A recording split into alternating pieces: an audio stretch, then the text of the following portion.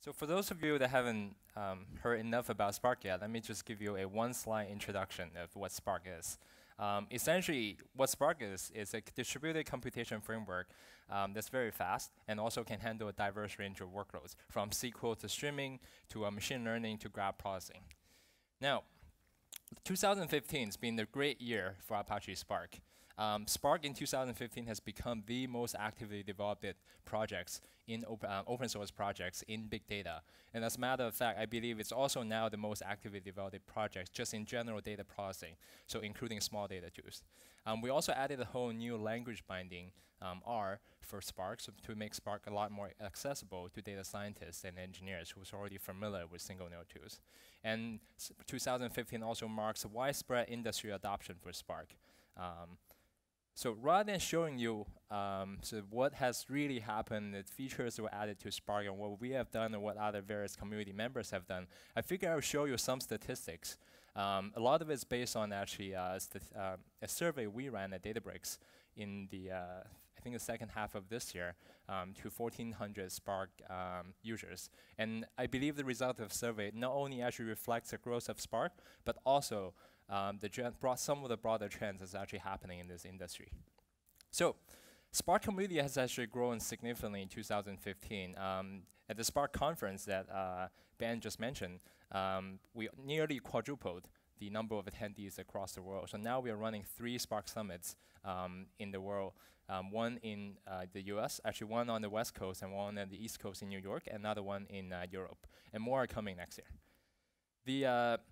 And globally, there's a lot of meetups that are sort of being spun out for Sparks. And actually, the number of attendees for those meetups more than quadrupled.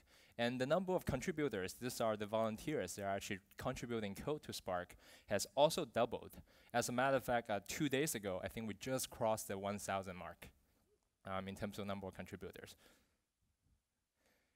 So about a year ago, I took a snapshot on meetup.com about the number of meetups that's happening related to Spark across the globe, and this was a picture. A year later, I took the same picture, and as you can see, there are more meetups that's coming out from all the way from US to Asia. Right now, we're covering 4 out of the 5 continents, and hopefully next year, by this time, we'll cover all the 5 continents in the world. When we talk about sort of growing this Spark open source ecosystem, it's actually not enough to only talk about Spark itself. There's a variety of data sources people are connecting Spark to, and a lot of different environments people are running Spark in, and a lot of applications people are actually building on top of Spark. In 2015, we have seen a lot more applications that's being built, and Spark can now run virtually in any environment and can connect to, at least for open source, different variety of open source data sources, you can connect to virtually any one of them. If you can think of a data source, there's usually a package for it. If you can't find one, you're welcome to create a new package for yourself. So based on our survey, we also observed some pretty interesting trends. I think a lot of it goes into one keyword, which is diversity. As some of you that are more familiar with Spark might know, Spark has 3 different resource managers it can run on. One is the standalone mode, which is essentially just Spark itself. And then you can also run it with Hadoop using Hadoop Beyond. And then you can also run it in Mesos, which is another Apache project. As a matter of fact, Mesos was the very first scheduler that Spark could run on. So back in Spark 0.5 that Ben was running on, Mesos was the only thing you could use it. And we have seen sort of a lot of actually nearly half of the Spark deployments nowadays are just running standalone mode, which means Spark in a way is outgrowing the initial base of a lot of the Mesos and Hadoop users. So initially, if you look at maybe 1 year or even 2 years ago, most Spark deployments were actually running together with Hadoop. And nowadays, actually a lot of the Spark deployments is running independent of Hadoop. And the other very interesting trend that we found is when we asked, so where are you actually deploying your Spark clusters? More than half of the survey attendees are saying they're actually running Spark in the public cloud, including Amazon Web Services, Databricks, or Google Compute Cloud. The number of industries that are using Spark is also getting very, very diverse. Anywhere from ag techs to software companies, to consulting companies, to manufacturing, to health, and also the more traditional and heavier technology users such as banking and finances.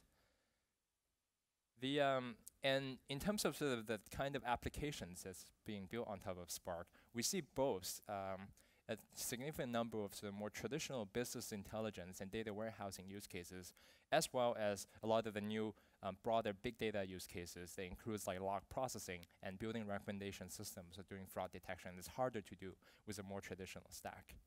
Now, one thing that's fairly interesting to me, at least, is that Asia, in many ways, are actually leading a lot of the Spark revolution. As a matter of fact, some of the most sophisticated use cases in Spark is actually in Asia. Now, I'm going to go through just 3 of them here. The first is, when we talk about distributed systems, everybody likes to talk about the greater number of nodes they're using in their cluster. As a matter of fact, I believe the largest Spark cluster, in a single cluster, that's actually ever deployed was actually in Asia, run by Tencent, who runs a lot of the most popular social networks, both in China and Southeast Asia, including sort of QQ and WeChat.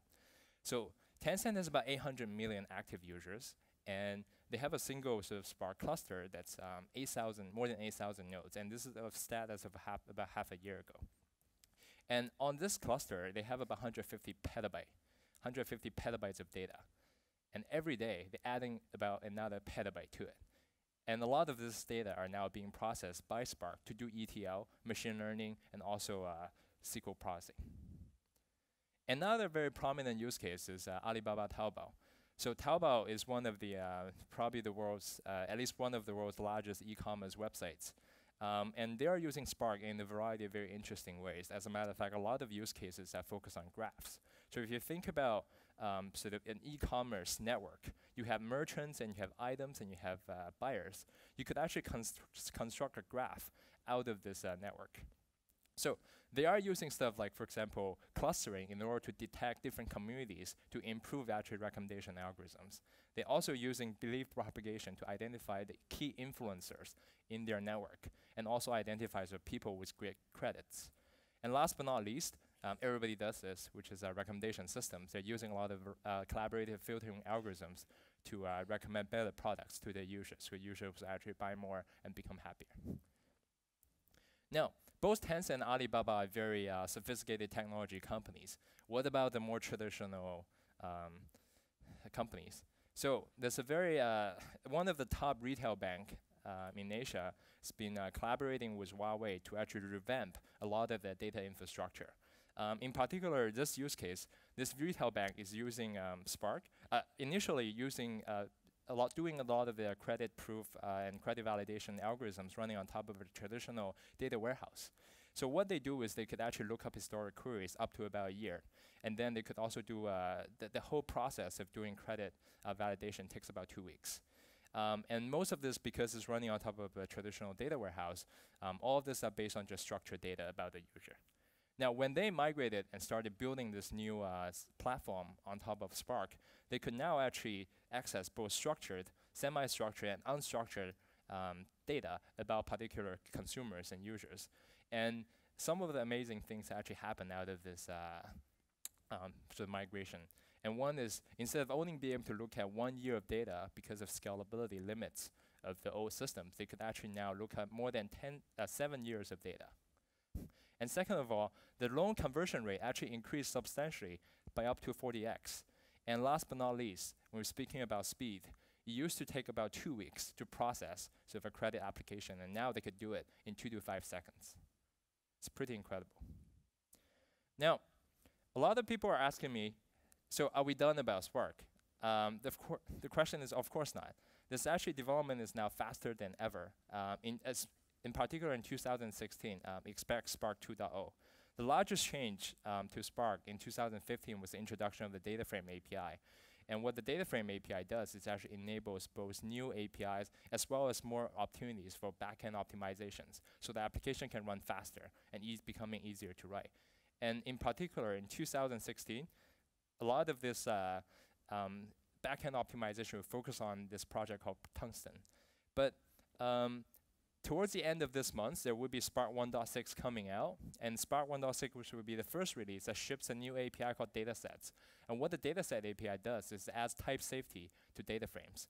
So essentially, the idea is now, instead of running directly data frames, you could also use data sets, which would give you actually strong type safety, so you can engineer your program better and have stronger contracts, just guaranteed by the compiler. I'm not gonna through this. There's a lot of also other upcoming features that I'm personally very excited about in 2016. We have broadening the data frame integration with GraphX and also Spark streaming, also introducing a lot of new features. And in particular, when it goes to the back end of Spark performance, we have a lot of major work that's actually coming to exploit much better in-memory data processing, as well as SSD storage and better code generation. And actually, last but not least, the last speaker talked about deep learning. I believe there also will be many, many different deep learning packages for Spark that's coming out in 2016.